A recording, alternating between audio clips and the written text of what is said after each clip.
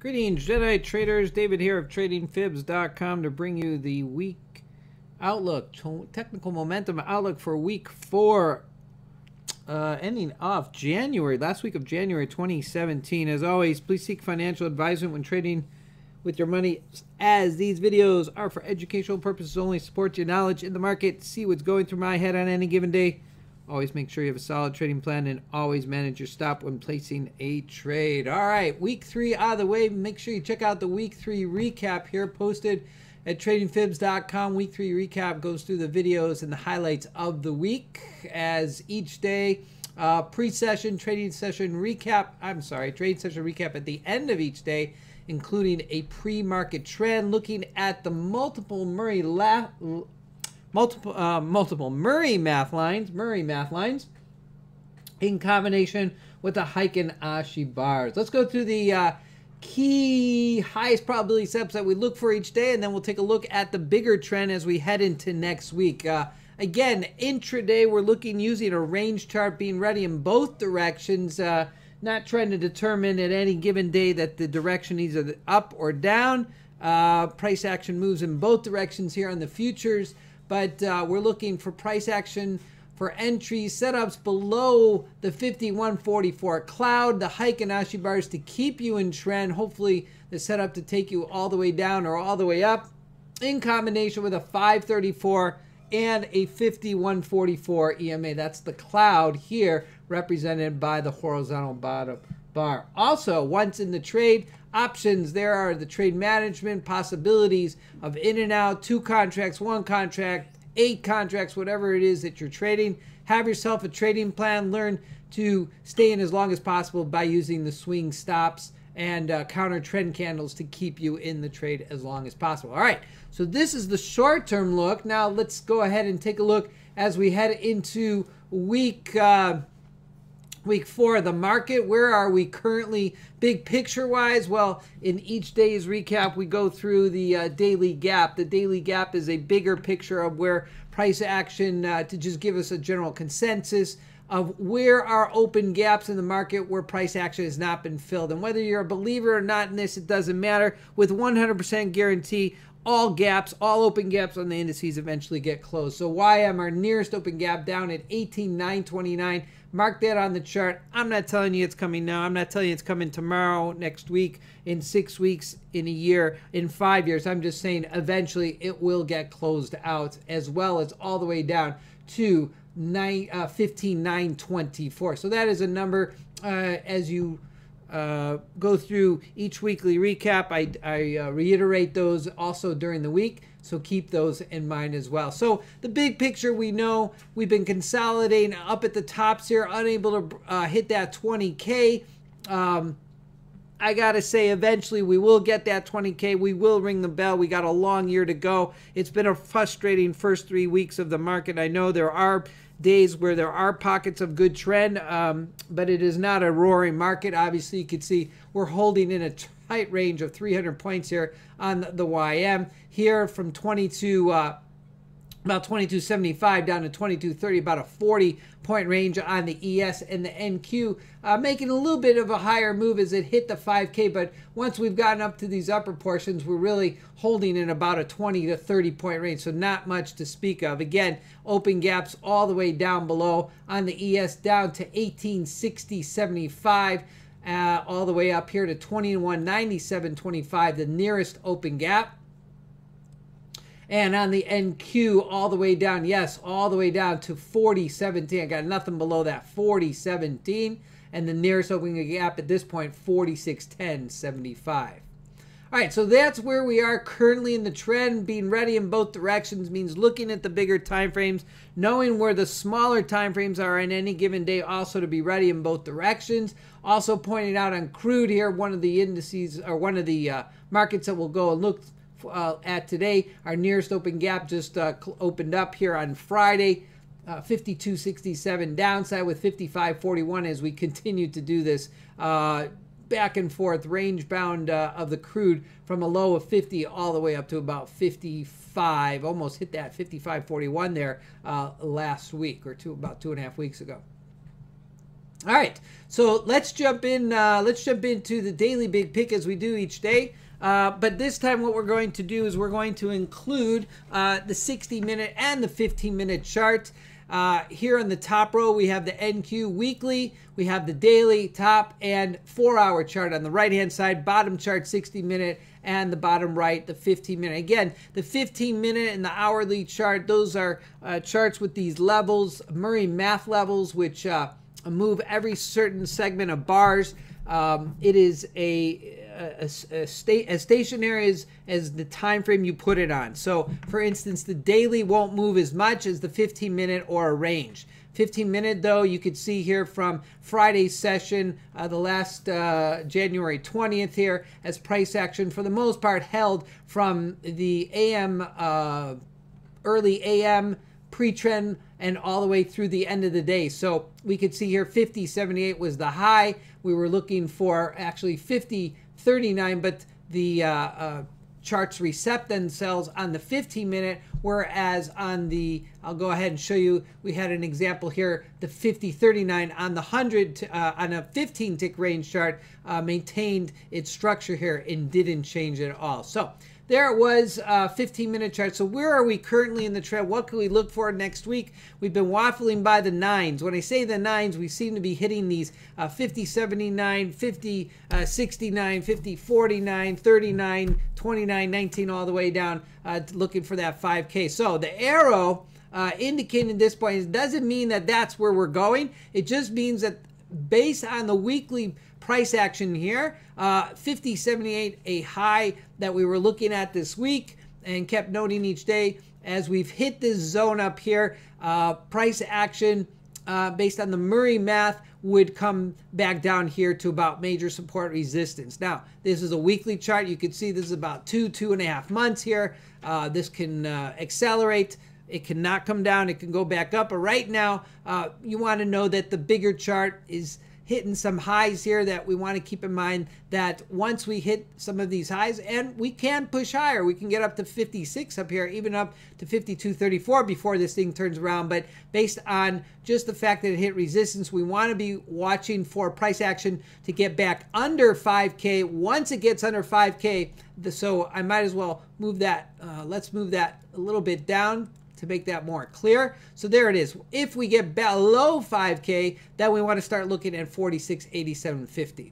All right, same thing here on the NQ. We get below 5K. This is the daily chart, still holding above the 50 and the 200 that we could see here at 49.23 and 47.50 as we continue to hold up here. Now, where's the probability that we might continue higher? Well, we take a look at the NQ here. As we are currently in an uptrend on the 4-hour chart, we might be looking at 51.56 all the way up here, 51.56, which again would put us in equal levels here with the weekly chart back up here on the overbought. So current trend on the 4-hour chart would be looking upside. 60-minute and 50-minute, remember, I want to be clear that these charts can reset themselves each day.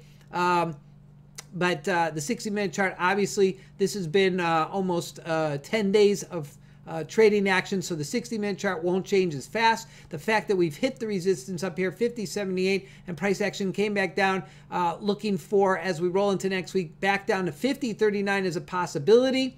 And then 15-minute chart, the fact that we maintain these lows here at 58 today would mean that we most likely might go back and retest at least 50.68 up to 50.78. So again, this is a intraday, this is the big picture intraday, looking at the Globex overnight, reassessing in the morning, be ready in both directions, putting out the levels, and that's how you approach each day. But the bigger picture right now, weekly at the highs, daily at the highs, but at least on the 4-hour chart, we have some room to come back up to 51.56.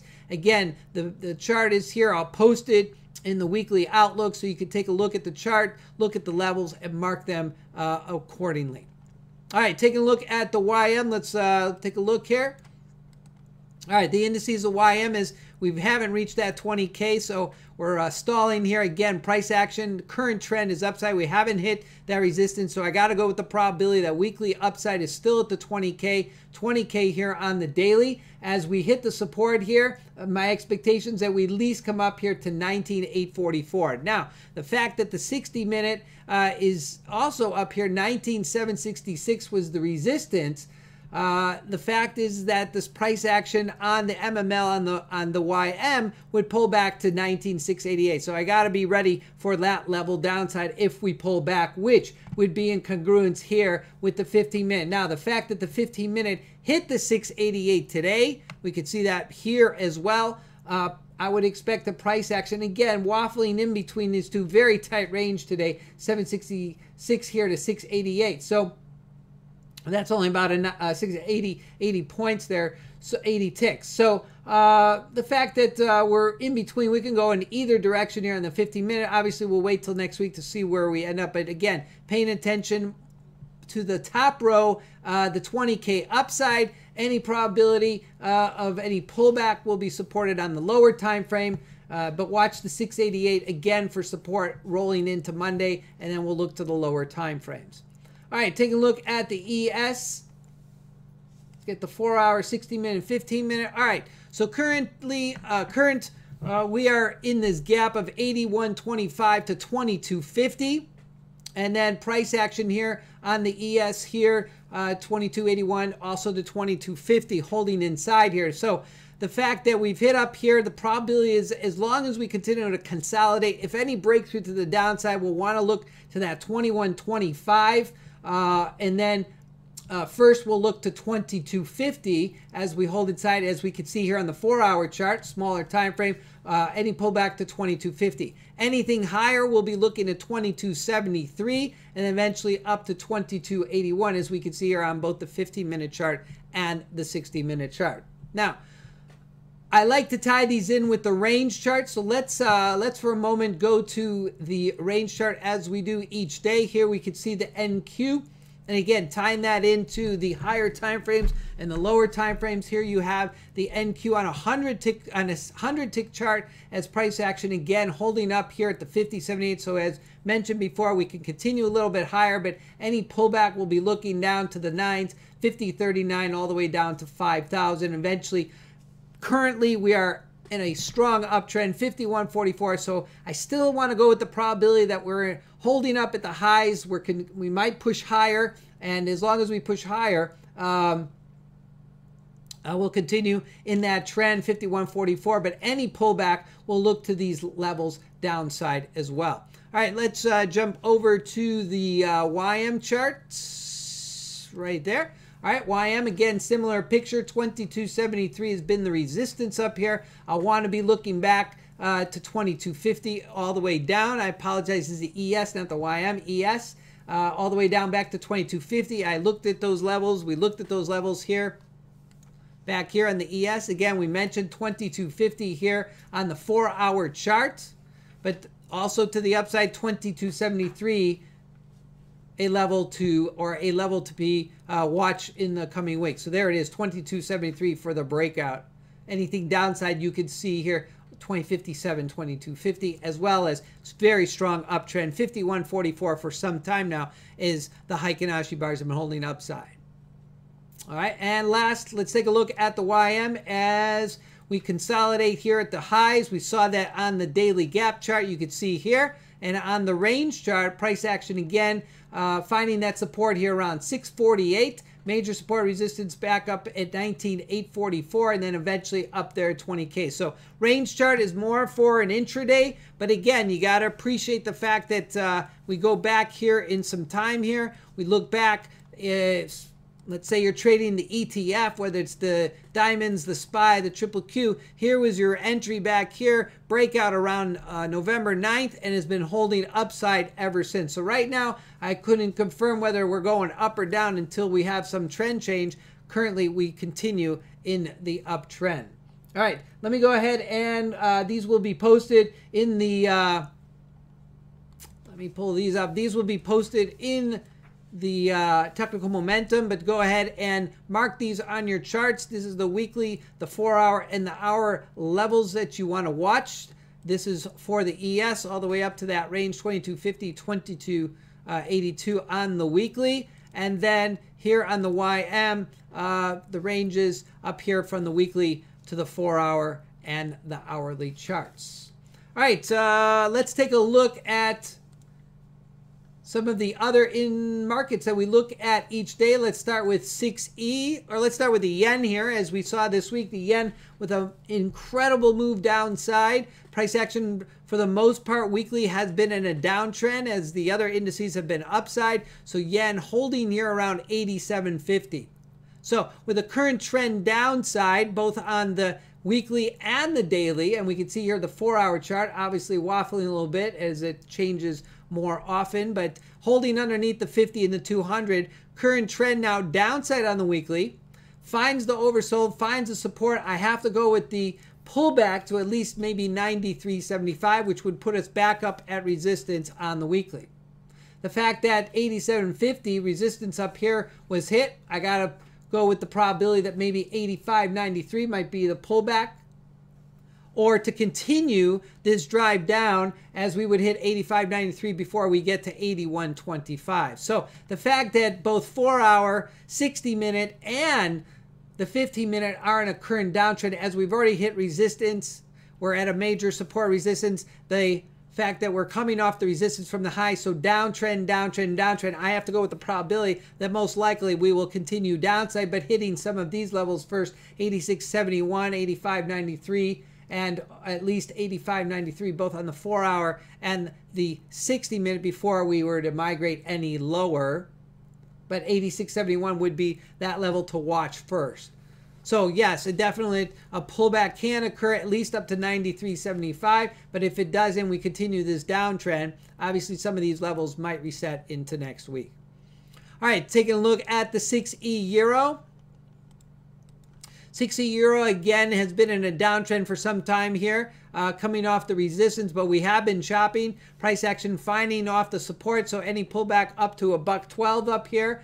Price action on the daily also back above the 50, in between the 50-200, so we got some room to pull up. If we can break this major support resistance, I'll be looking to $1.09 first, but the fact that we're holding at these highs on the 4-hour chart, I would look for a pullback to at least $1.04. So a little bit of a range there. So a pullback to $1.04. Here we have price action migrating up to $1.07 on the 60-minute chart, and the 15-minute chart would be a pullback to $1.06. So we're all across the board on the 6E. So again, the bigger trend, definitely room to move back upside on the daily as well. The 4-hour chart, we'd want to be currently looking for the pullback, but again, I would look for the 60-minute and the 15-minute. So 15-minute might pull back on overnight, on Sunday night, Monday session, but we're looking for the hourly chart to at least maybe get up here to $1.07.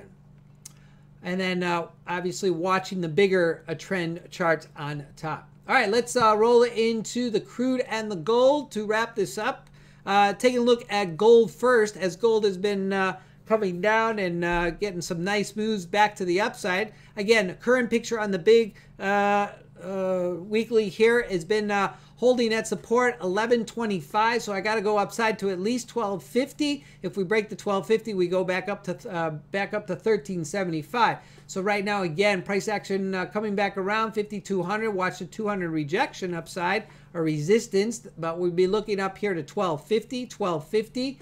Again, 4-hour chart, 1218. We're coming off the high, so I might want to see a pullback probable to 1187.50. If we continue to move up higher, then we'll be looking back up at 1218. 60-minute chart back up to 1218. If we can break above the 1210 here on the 60-minute, and then the 50-minute chart, again, 15-minute chart resets itself about every session and a half. So the fact that we're upside, current trend would pull it back down to about 1203 or 1195.3. All right, let's wrap this up on the crude as price action on the crude.